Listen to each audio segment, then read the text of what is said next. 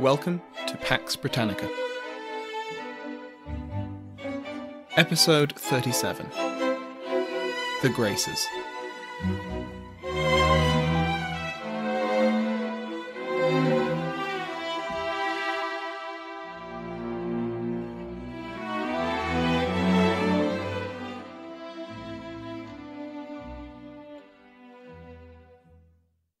Welcome back to Pax Britannica. Last time we looked at the latest in a series of royal commissions into the Irish plantations. The commission drew on the experiences of both the New English, who dominated the royal government and administered most of the plantations, and who were mostly Protestant, and the Anglo-Irish, the increasingly Gaelicised and largely Catholic nobility, who had, a century earlier, been the ruling class, and who were chafing under their much restricted political freedoms. The New English on the commission were split between undertakers and servitors of the plantations, and both factions blamed the other for the failures of the plantation policy. The servitors complained that the undertakers were not meeting their obligations, and urged them to be fined and their lands confiscated, to be granted to servitors who would do the job properly. The undertakers, in turn, complained about the vulture-like servitors exaggerating the problems, and argued that if they were just allowed to continue their plantations, their obligations would be met in time. The Anglo-Irish, as well as the Gaelic Irish, who were consulted, urged the commission to prevent any further plantation, and in this found allies in the parliamentary reformers, who wanted the job done properly in the plantations which already existed. The report of the commission, invaluable as it is to historians, was suppressed upon its completion. Too many important people looked too negative for it to be debated in Parliament, and the international situation required the Irish administration to remain peaceful and stable. Reform, in whichever direction, would lead to unrest. And if there was one thing the government in London didn't want, it was a rebellion in Ireland. Who knows what kind of problems something like that could cause? The report did lead to the replacement of the Lord Deputy, St John, who had been tarnished by the report, and regardless had been in the position for a good few years now. His successor as Lord Deputy would be Henry Carey, Viscount Falkland. He had a long and distinguished career which included military service in the 9 Years' War, when he was knighted in 1599. In 1604, he was captured at the Siege of Ostend by the Spanish, one of the final events of the Anglo-Spanish War, and safely ransomed home. This was just the start of his financial woes, as his release came at significant cost for his family. After being introduced at court, he became a gentleman of the bedchamber until 1617, when he paid £5,000 to become the comptroller of the household, a perfectly normal exchange in the cash-strapped Stuart court. I don't know whether he paid this directly to James, or to Villiers, or to someone else, but I would imagine that the bulk of it went to the rising Buckingham. Buckingham would ensure his appointment as Lord Deputy in later years, so it is possible that he was already his patron. In 1620, he became Viscount Falkland, and so we will refer to him as Falkland from here on out. Falkland, by the time he arrived in Ireland, was still heavily in debt, and by the time he got to Dublin in 1622, his wife had had to mortgage her jointure, her security, in the event that her husband predeceased her. So, Falkland's in a bit of a hole, financially speaking. However, now he was the most powerful person in an entire kingdom, on paper at least. Surely he could pull himself up by his bootstraps and ruthlessly wring every penny out of Ireland, restore his financial situation, and maybe even get back into the good graces of his father-in-law, who had, after all, disowned him for his financial mismanagement. Falkland was welcomed by many New English who resented the meddling of the Lord Treasurer, the Earl of Middlesex, who was understandably trying to reduce the cost of Irish government, With Buckingham clearly backing the new Lord Deputy, Falkland was willing to push the boundaries of Gaelic and Anglo-Irish patience. Those lords who opposed the Dublin government were, quote, like nettles that sting being gently handled, but sting not being crushed. Falkland renewed the persecution of Catholics, expelling Catholic priests in a proclamation in January 1623, and instituting further punishments for recusancy.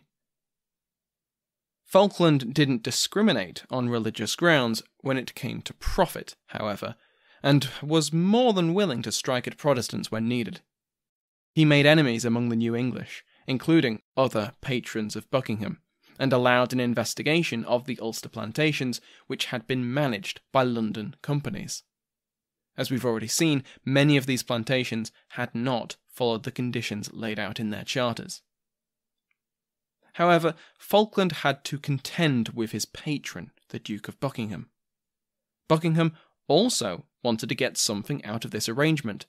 Much like under St. John, the Duke had allies and clients to reward, plus not a little bit of personal aggrandizement. And aggrandize he did.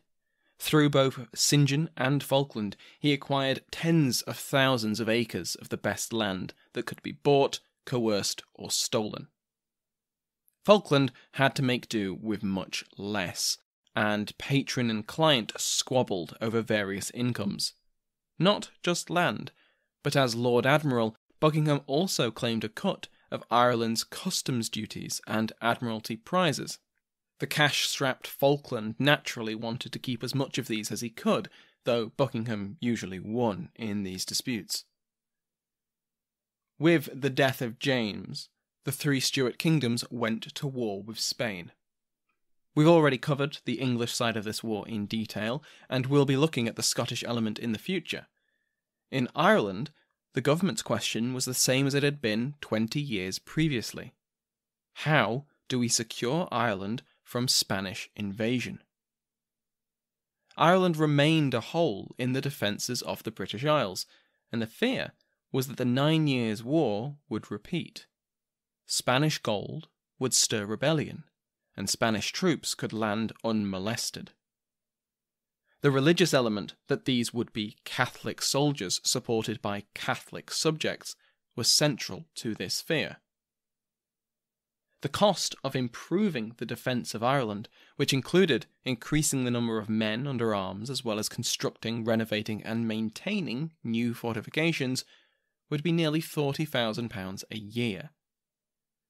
Charles's Privy Council met in September 1625 at Southampton, and here it was agreed that Old English, the Anglo-Irish, would be recruited into the trained bands, the militia, which acted as the only substantial standing military force. These were the forces overseen by the Lord Lieutenants, which we discussed a few months ago, who often took their responsibilities lightly. Yet, with war now declared, they were needed. And because of the reasons I just mentioned, the question of Ireland's defence was particularly pressing. The Union of Arms, where the Anglo-Irish volunteered to recruit and pay for Ireland's defence, would allow the Old English to prove their loyalty despite their mistreatment, as well as display to all, Catholics and Protestants alike, that the Crown trusted them. Charles would also avoid a significant expense, which was a major plus. He had, after all, inherited a cash-strapped treasury from his father, and would face his own financial difficulties in due course. If one of his three kingdoms could be self-sufficient in its defence, so much the better. So, the English Privy Council agreed that the Anglo-Irish would be allowed to serve in their own defence, and immediately its Irish counterpart objected. Dublin complained, quote, "Thereby we should have put arms into their hands, of whose hearts we rest not well assured." End quote. These were Catholics. They couldn't be trusted. The Dublin administration had spent the last 20 years trying to wrench weapons out of Catholic hands, and now they were supposed to, just hand them back? As Conrad Russell puts it, in other words, they saw it as their task to defend Ireland against papists, not by them. Instead, proposals were made where, in return for political and religious concessions, the Anglo-Irish would provide a voluntary tax which would pay for increasing the existing army. Negotiations began with the Anglo-Irish nobility, who were still members of the Irish House of Lords. In 1627, the Crown offered to suspend recusancy fines, remove religious restrictions on inheritance, allow the Anglo-Irish to attain public office once again, and return their ability to practice law, among other benefits. Public office required the holder to take the oath of supremacy, which acknowledged the king as the supreme governor of the church, something of an obstacle to devout Catholics. Instead, a secular oath of allegiance would take its place, bypassing this thorny theological issue. The Church of Ireland, with its leading light of James Ussher, the Archbishop of Armagh, naturally protested the removal of recusancy fines and the compromise of the oath of allegiance. They were meant to incentivize Catholics to conform to the true faith and save their eternal souls. Suspending them for base political and financial reasons was obscene, and Ussher charged Charles with trying to sell Christ for 30 pieces of silver. These proposals also faced a cold reception by the Anglo-Irish. This wasn't what they'd offered. They'd pledged to defend Ireland themselves, and so prove their loyalty and show that the Crown trusted them. For the government to shift gear, to ask them to have no role in the defence of the kingdom aside from pay the Protestant soldiers, just confirmed that they weren't trusted. Their response made sense, because they weren't trusted. Falkland, who had been an enthusiastic persecutor of Catholic priests and laity, had serious doubts as to the loyalty of the Anglo-Irish. The reversal of royal policy, from persecution to tenuous toleration, had damaged his political authority. It certainly didn't help matters when his wife publicly converted to Catholicism. After the icy response to Dublin's proposals, the negotiations were transferred to London. 11 provincial representatives, along with 3 New English and 8 representatives of the Anglo-Irish, finally came to an agreement in May 1628. The agreed concessions have gone down in history as the Graces. Professor Aidan Clark argues that these final terms show how the last 3 years of negotiations had thoroughly altered the Anglo-Irish expectations. The government, whether in Ireland or England, would not trust them. This much was clear. The most they could wish for was to limit the damage that this distrust could cause.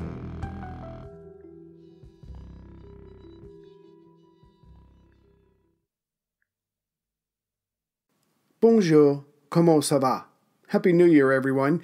Yes, it's that time of the year when people make resolutions. They want to read more, exercise more, or learn a new language. Clearly, I've chosen the latter. And I have Babbel, the language learning app that sold more than 10 million subscriptions, to help me.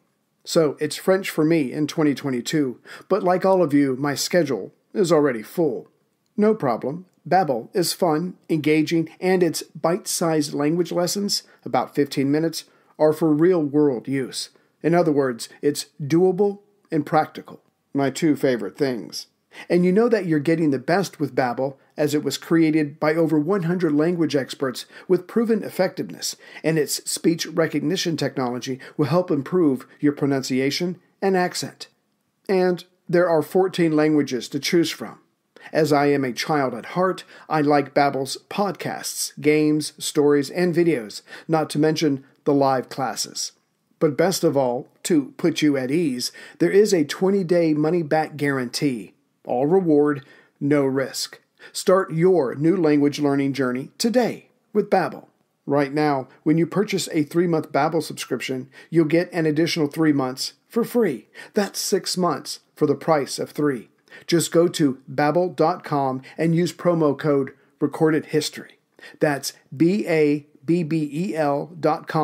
code RecordedHistory. Babbel language for life.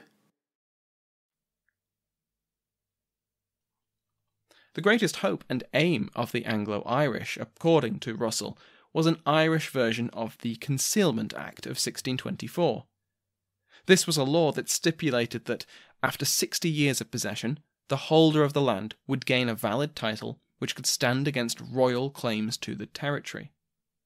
This was a valuable reform in England, but in an Irish context it would be revolutionary. The Dublin administration had been ruthless in its search for so-called concealed lands, lands which had no documentary evidence to legitimise a landowner's claim. This was incredibly common in all three of the Stuart kingdoms, but none more so than in Ireland. Finding and seizing this territory killed 3 birds with 1 stone. It directly weakened the Catholic gentry and aristocracy. It opened up new avenues for plantation, and these plantations would naturally go to the new English who dominated the Dublin government. If the Catholic Irish, both Anglo and Gaelic, could achieve the benefits of the Concealment Act, it would provide security to their holdings, block the most common cause for new plantations, and secure Catholicism in Ireland. The Graces included this concession. The Crown would renounce all claims to land which were older than 60 years, the same as the Concealment Act. In addition, special complementary concessions protected titles in counties Clare and Connacht. There were 51 graces in total. In return for these acts of grace, Charles would receive 160,000 Irish pounds over 3 years, which would pay for an army of 5,000 infantry and 500 cavalry. By now, negotiations had been underway for years, and the Stuart kingdoms were by this point at war with both Spain and France. With the agreements seemingly made, the Old English agreed to collect the required funds immediately while the Irish Parliament was summoned to enact the bills. This act of good faith backfired. With the ball back in Falkland's court, he bungled it.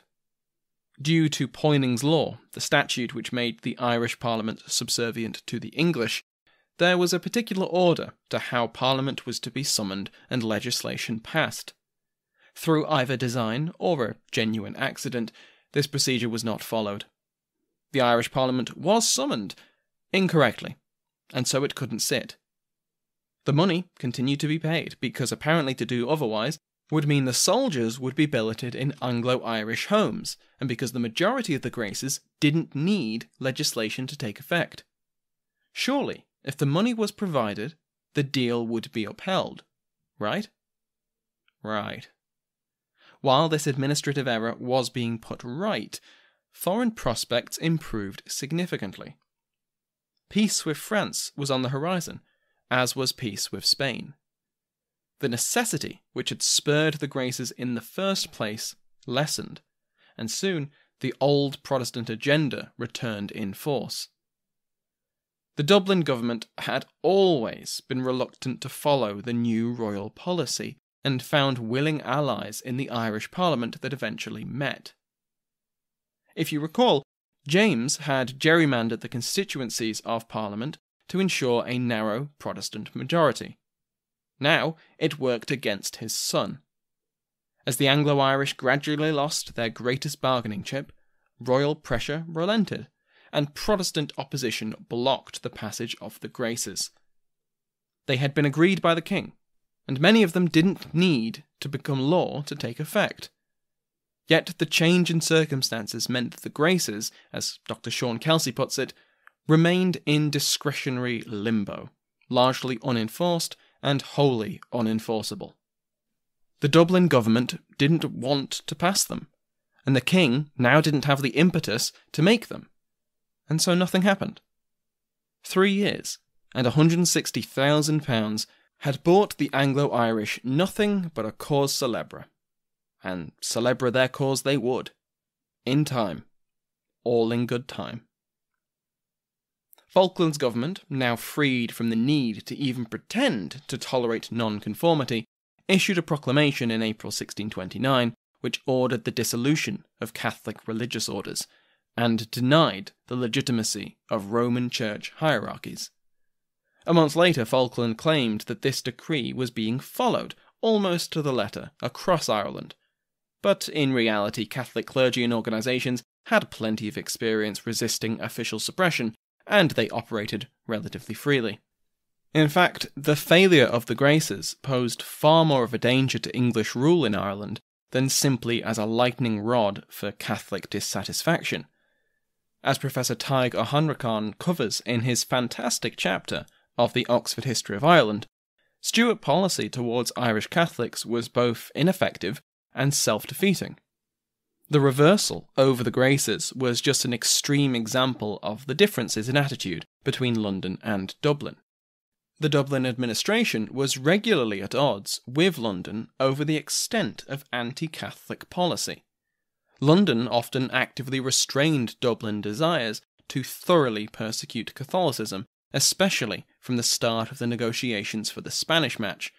Increasing toleration for Catholics and non-enforcement of penal laws had been one of the conditions of those discussions, and once they broke down, the question of Irish Catholic support took its place. This resulted in policy that was neither conciliatory nor ruthlessly effective. As we've covered, Catholics were largely marginalised from public office, which only increased the dominance of new English arrivals, while leaving the Catholic elite with significant resources which the new English administrators coveted. Unlike in England, where the monarch was physically present, the Irish had to deal with his representatives in the Dublin government and the Lord Deputy, who were often actively hostile.